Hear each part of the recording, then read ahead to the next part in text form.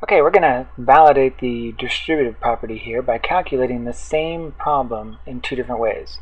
First by using the order of operations, and then second by using the distributive property.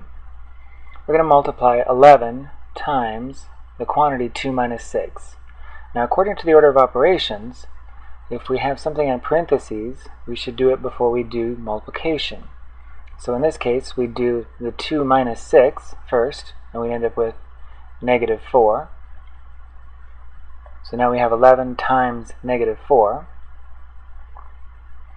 and a negative times a positive gives us a negative answer, and 11 times 4 is 44.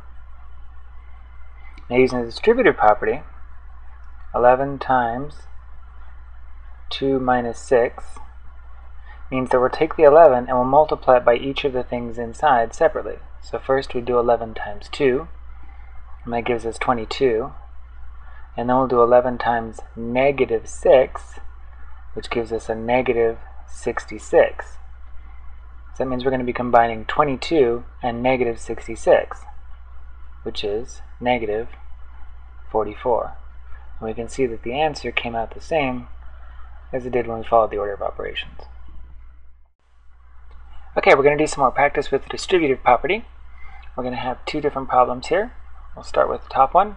11 times the quantity 2x plus 6. We're going to distribute the 11 to each of the terms inside the parentheses. So we have 11 times 2x. That gives us 22x. And then we have 11 times positive 6, which gives us positive 66. Now the second problem is a little more complicated. I'm going to do it in two different colors. First we have 2x over 7 times 3y squared. So we're going to distribute this here. We're going to get 2x over 7 times 3y squared over 1. Multiply straight across. That gives us 6xy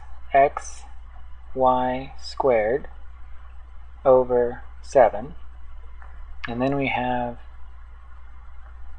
the 2x over 7 times negative 11 over xy. So that's going to give us 2 times 11 is 22 x over 7 xy. And since we had a positive times a negative, we're going to end up with a negative as our fraction. Now, since we have an x on top and an x on the bottom of our second fraction here, we can cancel, simplifying, which gives us our final answer of 6, I'll write it up here, 6xy squared over 7 minus 22 over 7y.